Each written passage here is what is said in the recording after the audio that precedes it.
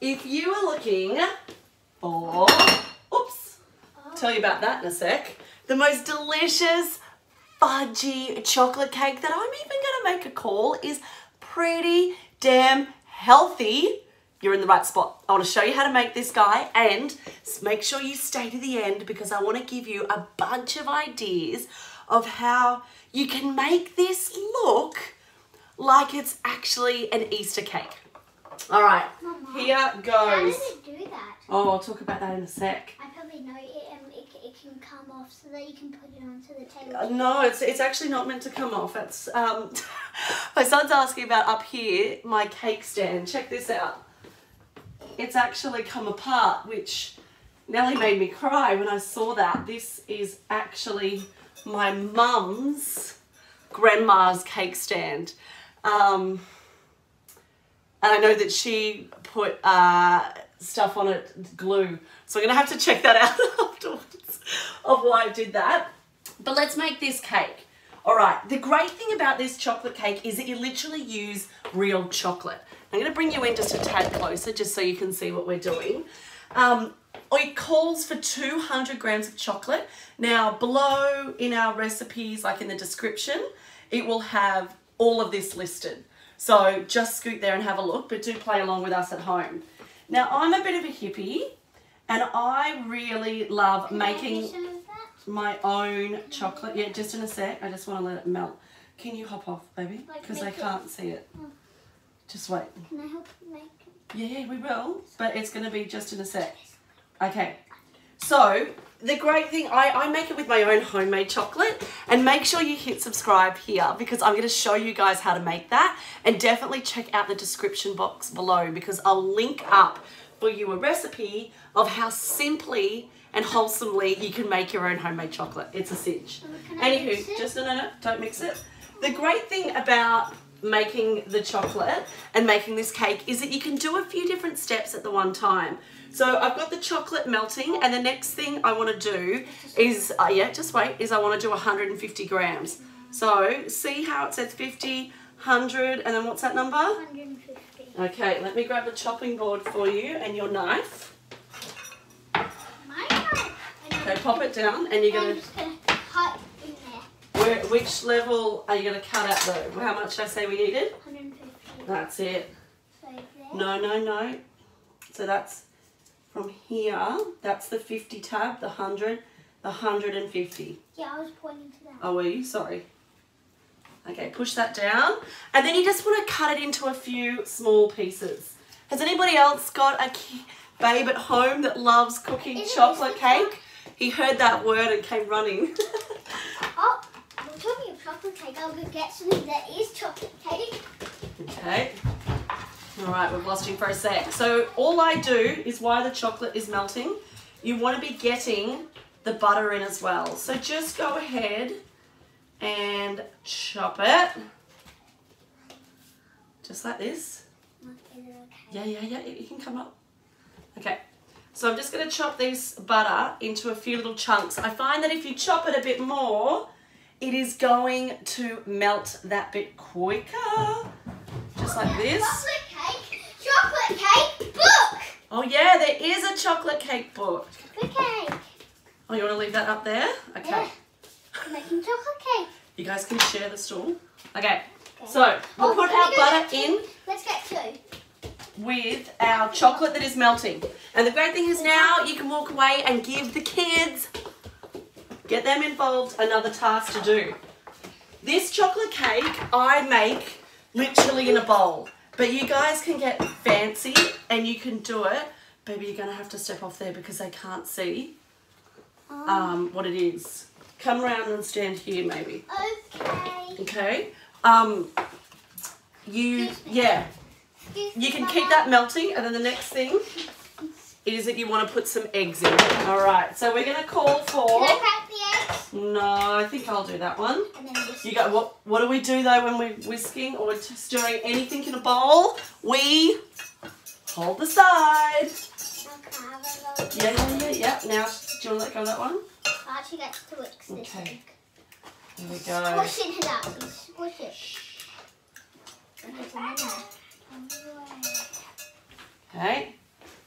3 eggs in. We're aiming for 5 here, guys. Give me a thumbs up if you like having the kids. Let me know in the comments. Do you like having them with me in the kitchen, or would you prefer... Oh! That's really good. Can I do mine? Okay. Can I wash my hands? Yeah, go wash your hands. All right, chicken, yep. What are we going to do, though? Hold the side. Hold the side. Before I tried to do Okay. it, and then the eggs splattered everywhere. Okay, give them a really good whisk. And would you believe it? We're nearly halfway to actually having this cake done. So it is so simple if you want kids to be doing this. My chocolate is melted. Just a sec. My chocolate is melted and I'm just checking in on my butter. Make sure that when you're doing this, and it goes without saying, but I really hope that this is inspiring you to get your kids in the kitchen as well, is that you, yeah, that's good. Okay, the next thing we want to add in. Almost at the end of this video, can we read them the chocolate cake book? Just be quiet, please. Okay, the eggs are in. Now for the sugar. Do you want to put the sugar in? There we go. So that's calling for 2/3 of a cup of sugar. I use, can we whisk this up, guys? Can I have a turn for a sec?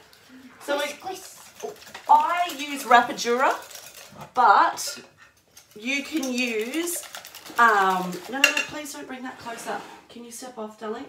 Because they can't see. See, we've got to always have a look at ourselves in here to make sure that they can see what we're doing. Okay, you guys can give that a whisk. You could absolutely use coconut sugar. You could even use maple, rice malt. I'm really getting into using monk fruit sugar as well. I don't know if you guys have seen that paleo option, but I love it. And the next bit you want to add in, and this is sort of my always go-to. Excuse me, could you please be quiet? Sorry. Is you want to add in some vanilla. That will always soften the taste of the chocolate. It will make it a lot smoother, and then it won't be bitter. Okay, and then while that vanilla's going in, you want to add in your baking powder. I am always big at this, and I want to give you this kind of tip as well, that if you're adding something that you want to be incorporated, right, that's very small. So a good thing of that is like vanilla, baking powder, say it's an oil or it's like a lemon flavoring. I always try and get that in at the same time that I've got a liquid, because then at least I know that it's really well incorporated and it hasn't gotten lost in the flour. Because let me show you, can I have this for a sec? You can see there now, let me show you guys. See how clumpy it is? You don't want that. No way, Jose. You want it so that it's really well incorporated. So this is where I use this whisk, definitely like an Aera one, but you might like to use the KitchenAid or the Thermomix or hand mixer, whichever one it is. All right, you guys can keep whisking that now, but it's done. I'm doing okay, and I'm just going to check in on my butter and my chocolate. So this one is an awesome recipe that if you have any, my butter's nearly there, by the way. I can see that I probably should have chopped it up. Boys, could you stay quiet, please? Yeah. Okay. I should have chopped it up for it to be a lot smaller. That means that it would have melted quicker. The great thing about this is that if you have any intolerances with chocolate, say you're not great with dairy, is that you can take this hack that I'm going to show you, and it'll definitely be in the description, of how I make my own homemade chocolate using raw cacao. Baby, please. Of how I use raw cacao is that then you don't have to use it as a dairy. You could also buy a non-dairy chocolate bar here in Australia. Loving Earth is a really awesome one. But you might also want to really push the kids' taste buds and try and get a really dark chocolate. When I make this with Lindt, I aim for about an 80% dark chocolate. All right, let's have a look in here. Alrighty, I think we are good to go.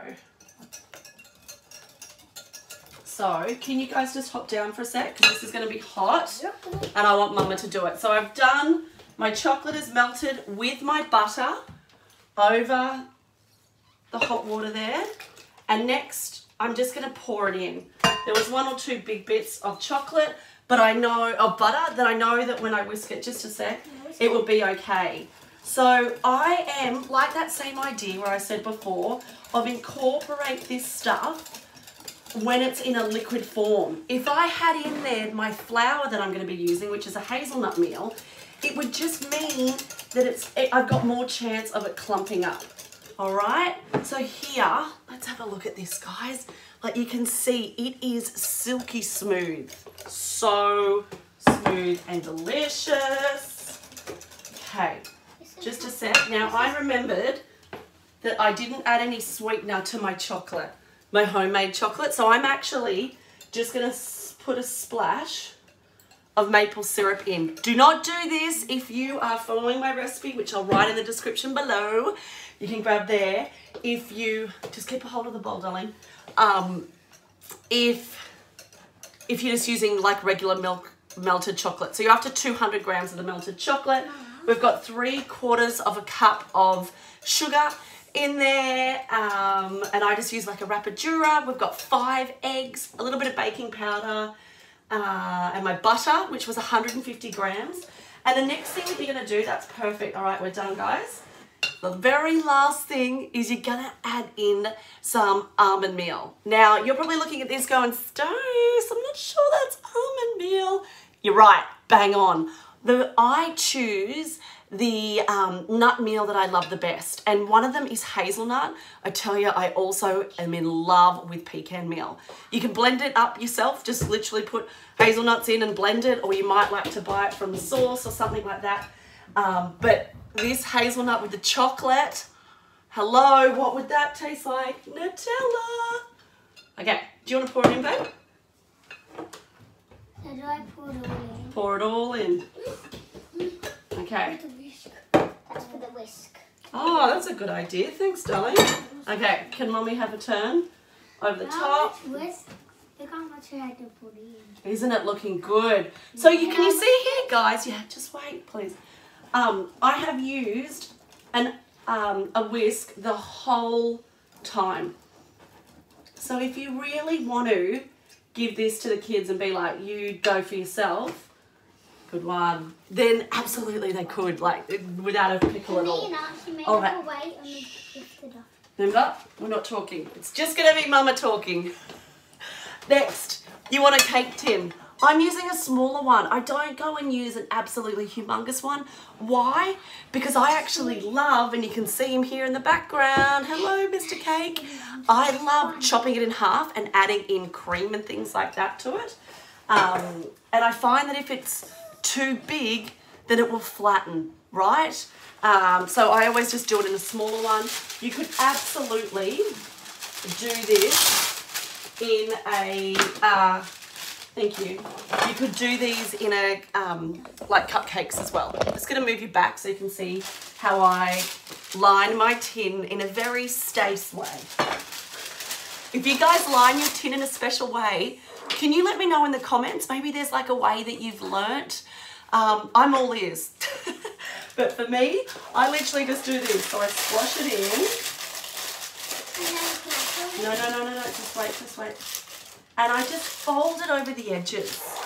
And then I make sure, before I'm ready to pour it in, with my eager buddies on the side, is that I just fold down those edges. So see here, like it's kind of sitting up, I just fold them over. What you could also do is you could grab, and if the kids were doing this all on their own, say you just outsourced it and you said, here's Stace's video, go for it. You could put an elastic band around the side here, and then they can tuck the edges of their baking paper into it. All right, just before we do, we want, oh, I grabbed it out. Here it is. I was using it for my chocolate, the spatula. So just go around the outside, and also what I do, you know, I know that the whisk was great, but I just want to go underneath it and just make sure that none of it is sticking to the side, so that then when you pour it in, you're not left with, have you guys ever done this? Let me know with a little thumbs up. I so hope I'm not alone here. But you go and pour in the cake and then half of it's sitting on the side. You're like, oh man, how did that stay stuck to it? It's because you haven't done the side. All right, let's pour it in, baby. Okay. Careful, careful. We do it slow. Okay. All right. Chicken, do you want to use this and get all of it out? Chicken.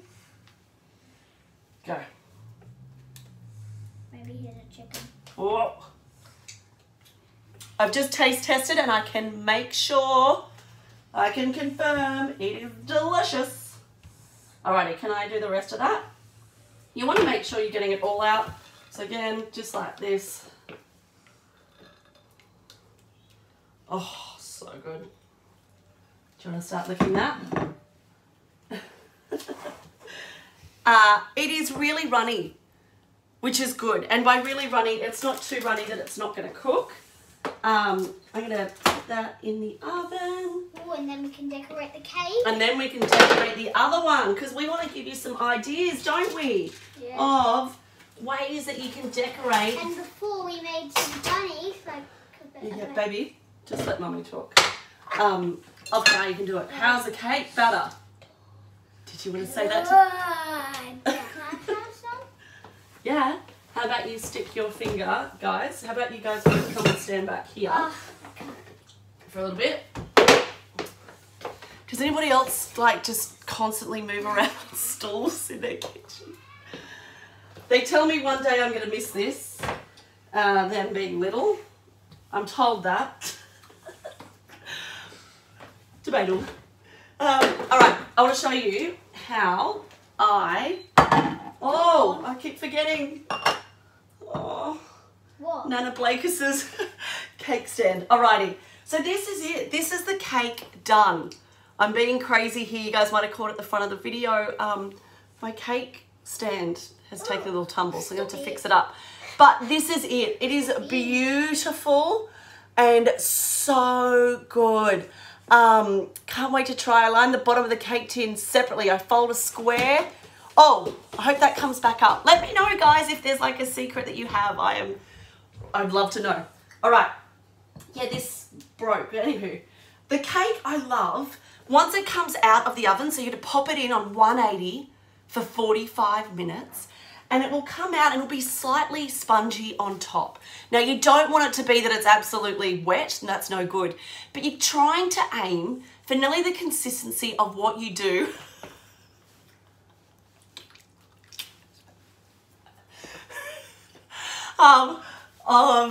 like a chocolate brownie. It's like, that's kind of what you're after. I leave it in the tin for about 10 minutes to cool, and then I just pull it out onto a wire rack. I'm very lucky with my home here that I've literally just got the balcony, like a window straight away, and it's good to go. How can you dress it? Well, I've got a few ideas. The first is, I want to show you these ones. We've made a whole bunny family. Oh my gosh, if you love this idea, give me a little like there. Do you like it? I'm interested to know. Give me a like. We did this by literally on the back, and I want to give you this hat. Do you want to go and grab the bottle tops that we had on the table for me? How do you show Joel? Doesn't matter. Could you just go grab the bottle tops? I want to show these guys how I did it. And we made these by tracing, and then all I've done is I've stuck on the back some sticky tape on little paddle pop sticks. The smaller ones have little robot paddle pop sticks, and even like little tooth ones. Now let me show you how I did it, because I am not artistic at all. Can you tell? I lined up 2 bottle top lids. Thank you, Stace's fermenting course, for having bottle tops everywhere.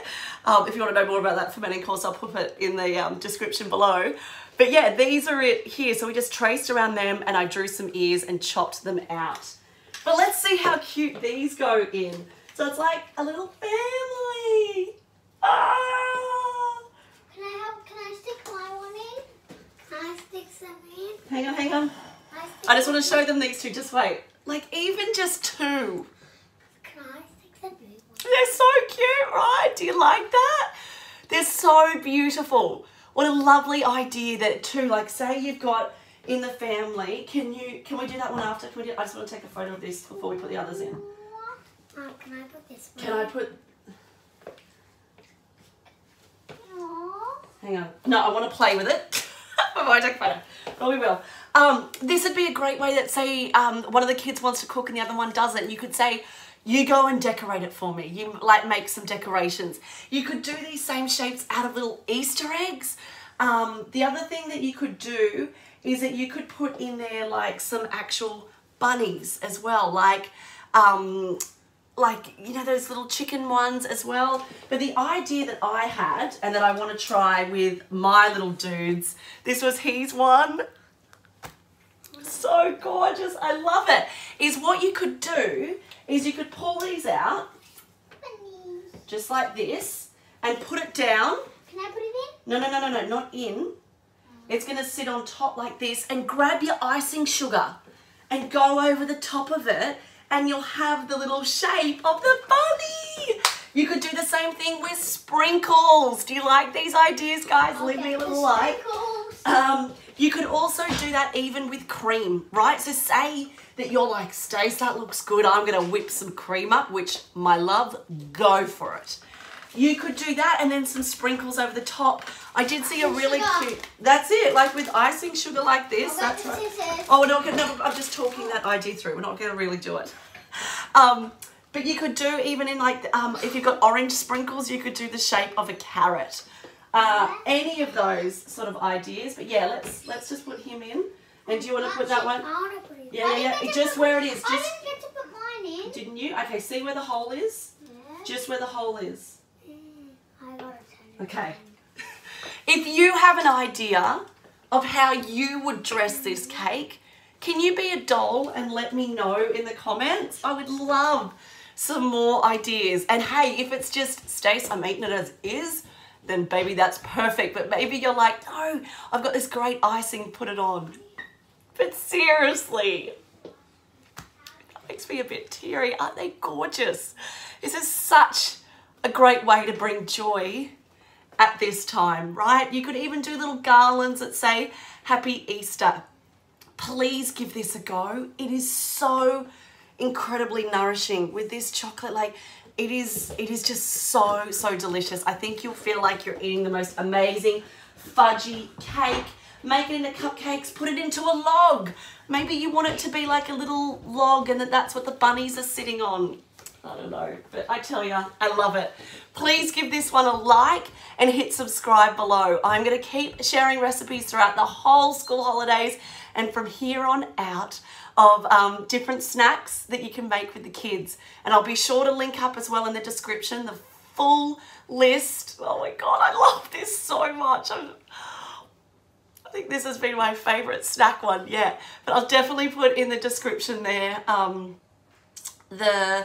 the list of all the different ones that I've made, because there's even been hot chocolate marshmallows. Like those marshmallows you could make up into little Easter sizes, or even use a little Easter cookie cutter and cut out the marshmallows. I'll make sure I link that one up and put them in the size of these little bunnies. That would be amazing. You could put your own Easter eggs on it. Please give it a go and be sure to jump over to my Facebook or my Instagram. I'm Stacey Claire there, health coach, and share with me what you made. I tell you, my boys will just light up if you made this one with them, because this is like their favorite chocolate cake, and I love it because I know what's inside is incredibly nourishing for them. Okay, I hope I see you soon, and do click subscribe and give us a thumbs up on this video. See you!